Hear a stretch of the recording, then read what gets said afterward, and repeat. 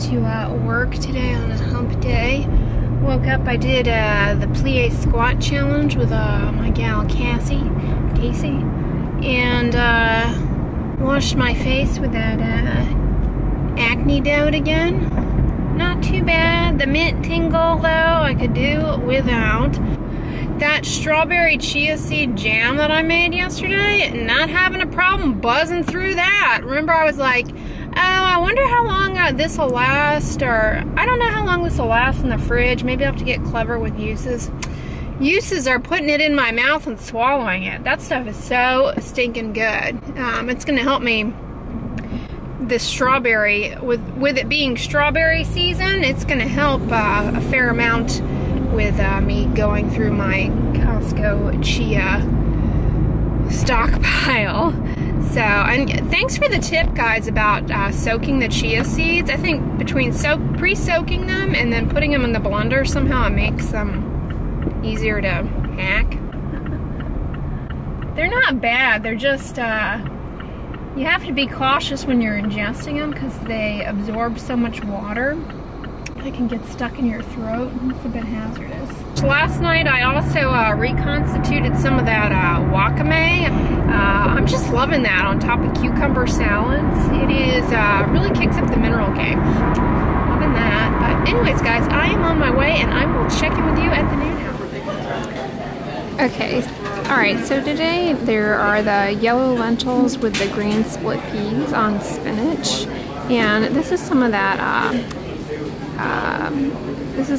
nori that I just reconstituted in cold water and put on top.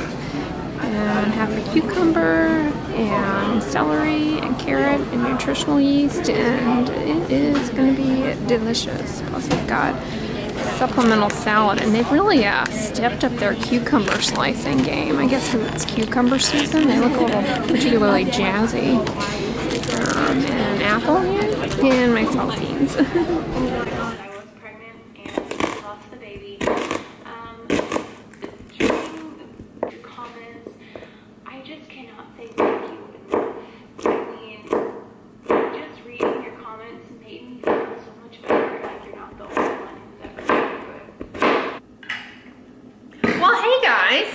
I just got back from work, and as you saw, I went ahead and got my crock pot going with my veggies.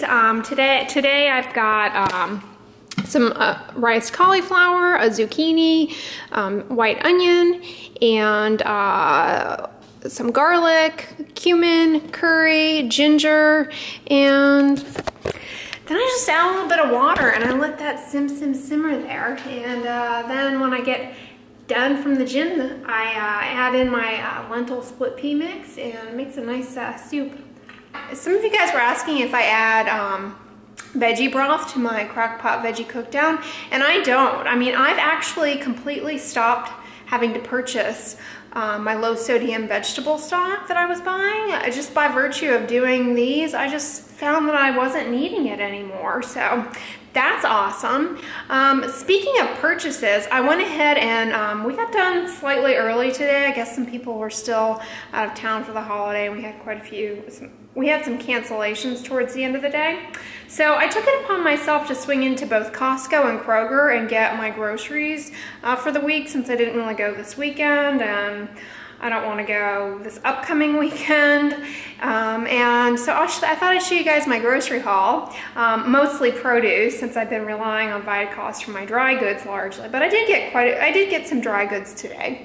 Oh, check out this cute apron my mom got me, guys. She got this at IKEA. Somewhere I don't ever have the, I'm just not brave enough to go into IKEA. It reminds me too much of Home Depot or Lowe's, and this place is just is reminiscent of that. I don't know what it is. Something about the strollers and the things up overhead. I don't care for it. But, I mean, they do have cute stuff in there. But anyway, so I thought I'd show you everything I got. I'll start with Costco first. So from Costco, I got my big bag of the Fresh and Quick tender young leaf spinach. I really love this stuff. I don't care that it's not organic. It tastes fantastic to me. And I've really been enjoying it from there. And this is the one that I always get. It's 2.5 pounds and it's pretty inexpensive. And I go through it in approximately 5 days. There are 10 servings in this, so I have about 2 servings of spinach a day roughly, and I'm not even mad about that. And then I got another bag of my organic cauliflower rice that I love so much. So I'm actually gonna go ahead and pop this bad boy into the freezer. I've been freezing this lately, and I find that it keeps quite nicely. It freezes up quite nicely, so I'm just gonna pop him in the freezer right quick. And then I also got some celery from Costco because I love this stuff. And they're bringing back a strong organic mushroom game at my Costco. They've been looking fresh and clean, so I picked up 2 of these bad boys. They just have cooked me down in the crock pot with some legumes written all over them. And moving right along to Kroger, I picked up a 2-pound bag of whole carrots. And of course a white onion, because what self-respecting home cook does not have at least 1 or 2 of these floating around at any given moment. It is that time of the year. I got some cucumbers, really loving these, and I also got some Gala apples to take to lunch, and a lime because these are redeemed 25 cents on any lime purchase on Ibotta, and berry lime water with the berry sweet leaf drops, so join that. And then I had a coupon at Kroger for like $1 off their brand of peanut butter. I don't normally eat peanut butter, but I've got some baking recipes that I've been wanting to do, like these little oatmeal things. And so I basically got this for like, I don't know, 70 cents. It is just basically ground up peanuts and salt. So not too mad about that. It's the natural one. And so I like to actually, when I do purchase these, I store them upside down in the refrigerator. I find that the separation, I find that by storing these upside down in the refrigerator, it allows the oil to intercalate better into the nut component, and you not have to stir as aggressively and make a mess. So that's a little nut butter tip for you gals and guys. And then for my Ibotta haul, I have been really enjoying cranberry beans, and I'll be darned, they had them at Kroger. So I picked up another bag of them.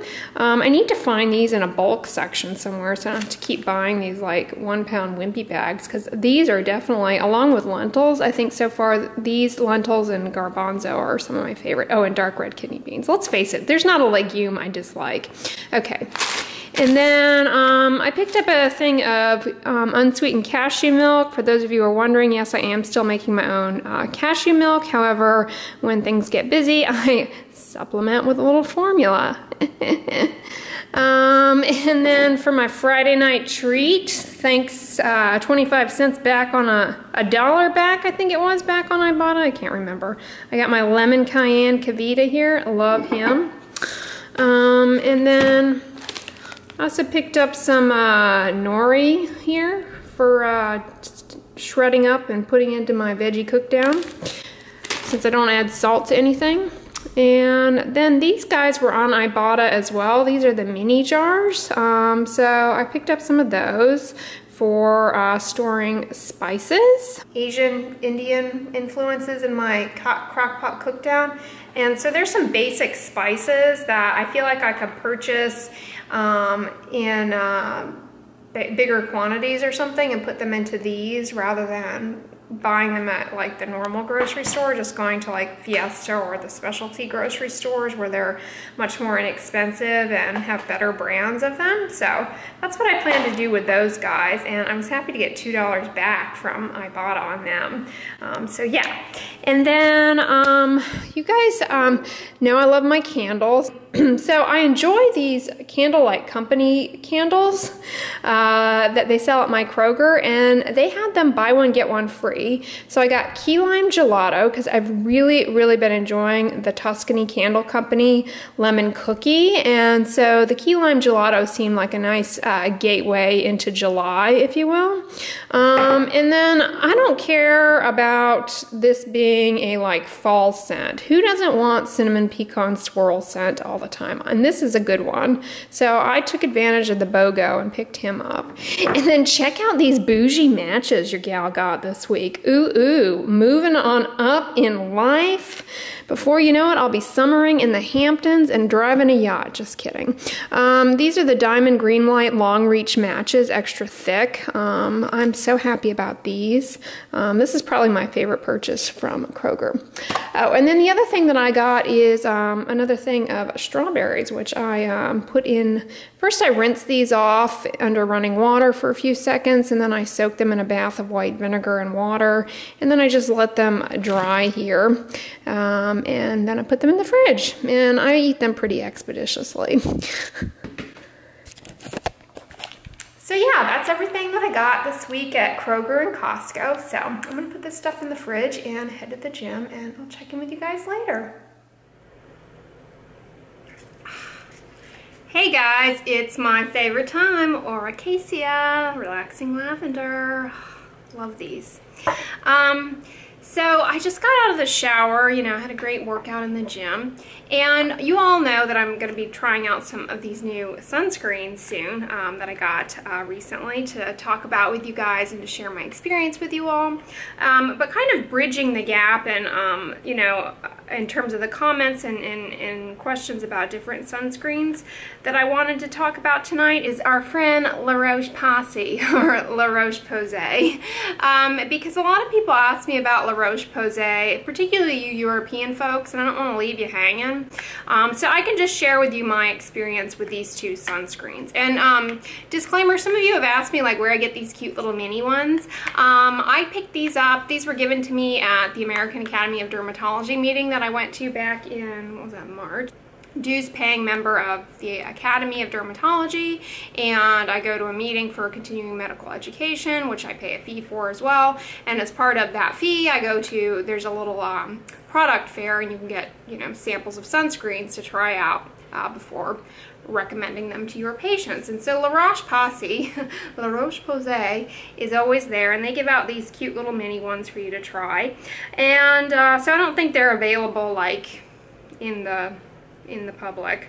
Sorry, I'll just show you guys. This is the first one. The Anti-Helios 60 Broad Spectrum Cell Shield XL, Advanced UVA, UVB Protection, Water Resistant, etc. And I do like this sunscreen. It's just here in the US, it's so gosh darn expensive in my opinion for a sunscreen, and it's a chemical sunscreen, the filters of which are not particularly remarkable. You know, it says on the label it's got the Cell Shield XL. I don't know what the heck that is. That's not in any dermatology textbook. You know, it's something that they're claiming stabilizes some of the ingredients a little bit more.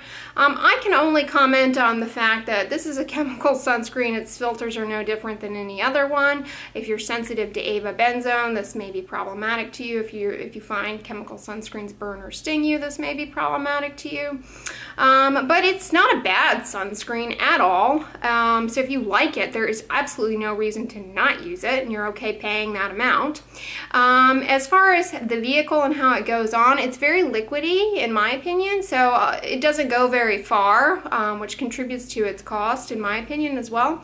But it does go on nice and matte like it says, and so I think oily shiny people tend to really like this one, and you know, there's that. The other thing about ROCHE Posay sunscreens here versus in the US, I already mentioned they're very expensive, but our filters are different. So I'm interested to know, so I don't leave you guys in Europe hanging, please comment below on what the active ingredients are listed on your ROCHE Posay sunscreens that you want me to talk to talk about, and you know, maybe I can address that in the comments, because you know, Tinosorb is a different filter that we don't have here that's very good, and so I'd be interested to know. But they're very expensive here, and in my opinion in the US they don't offer anything. But importantly, if you have purchased these and love them, and you know, they're good in my opinion. Okay, the sunscreen that you like and you use is the best one. Okay, so if it happens to be this, by all means, it's not a bad sunscreen in my opinion. But do you need this over any other chemical sunscreen? No, unless this is the only one that works for you and that you like. As far as their tinted one, likewise, this is a mineral sunscreen that's titanium dioxide based, and they have done a fairly nice job camouflaging the white tint in the tint. It goes on very, very matte. I don't like this because I feel it's too drying and kind of dries on very, very tight, even to the shiny areas of the forehead. But some people really like it. So I don't think it's bad. I just, you know, like I said, they're very expensive. I like my Elta MD far better because I think, even though many people comment that it's expensive, I feel that it's actually cheaper than this because its vehicle goes a lot further than this.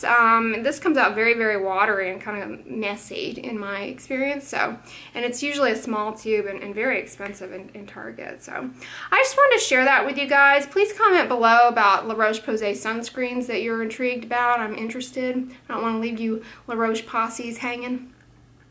But yeah, I thought I would mention that on here tonight because you guys asked me a fair amount about it. But yeah, I hope you enjoyed the vlog today. I'm going to conclude it here. Give this video a thumbs up, share it with your friends, and as always, don't forget, sunscreen and subscribe. I'll talk to you guys tomorrow. Bye.